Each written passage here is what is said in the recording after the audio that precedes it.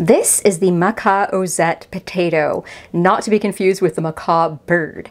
Anyway, this is a very special potato. It was developed by the Makah, who are the people who are indigenous to the area that is now known as Washington State, where I live. And this potato was brought over from South America, because that is where potatoes are indigenous. You know, its ancestor was brought over from South America, and the Makah developed this potato. And it has survived over the centuries in their gardens, and now non-Makah people are taking notice of it finally, and I got these at the farmer's market a couple months ago from farmers who, as far as I know, are not themselves Makah. If you are Makah and you happen to be watching this video, let me know how you like to prepare these, because I couldn't find any recipes online for this potato specifically. Anyway, I myself am not Makah, but I just wanted to raise awareness to this potato because it is really special and amazing.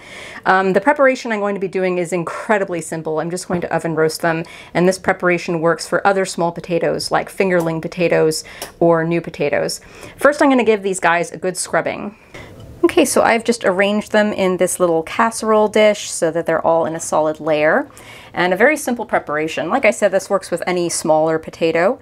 Just drizzle it with a squeeze of olive oil and some salt and pepper, and that's really it. Then you pop them into a 425-degree oven until they are done. I don't know the time off the top of my head because I usually go off vibes when I cook, but I will tell you in this video how long I wind up cooking these.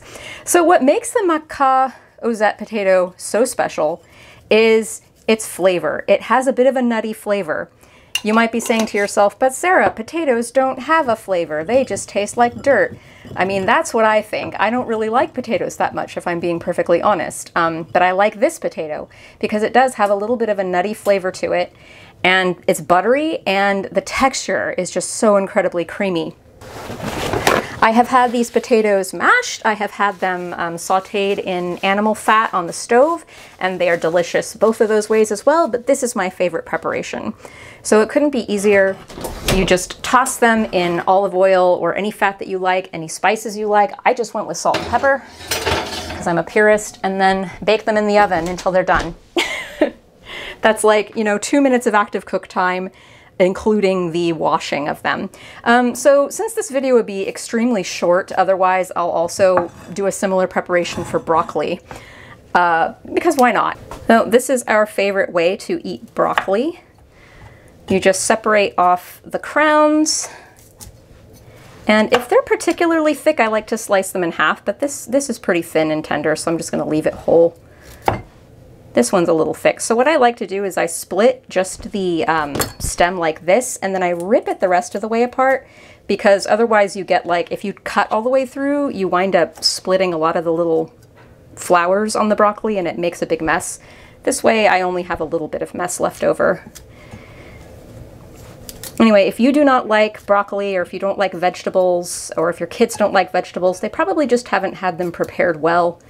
This roasted broccoli is one of the tastiest and easiest ways of eating broccoli. Yeah, this, along with the potatoes, it's like 1 to 2 minutes of active cook time, and then you have something wholesome and delicious. You can cook the stumps. I like to cut those into smaller pieces. I'm sorry my camera is zoomed in so much. If I zoom it out right now, it goes out of focus because my camera is bad. Anyway, you just squeeze it with olive oil. Don't be afraid of fat. It will not hurt you, and it makes your food taste delicious. And again, I'm just going to be simple and sprinkle with salt and pepper. The broccoli, I do know the cook time on that. It's about 20 to 25 minutes in a 425 oven. And there is the broccoli out of the oven. So to test the potatoes for doneness, I like to just poke them with a fork, and it should go in pretty easily.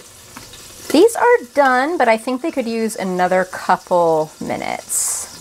This one looks like a person. And here I've just served up my Makah Ozette potatoes with the roasted broccoli and a sausage and a little cranberry sauce that I had left over from Thanksgiving. So I really wish I could communicate properly on film just how wonderful these potatoes are.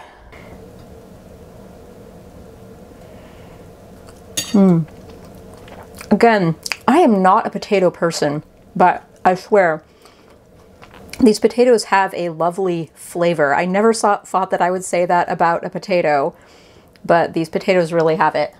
Anyway, do a little research. I provided a link or two in the video description about the Makah Ozette potato. I couldn't find very much information about them online, so look into them more and see if you can grow them yourself and see if you can find them at farmers markets if you are in the Pacific Northwest. Bye!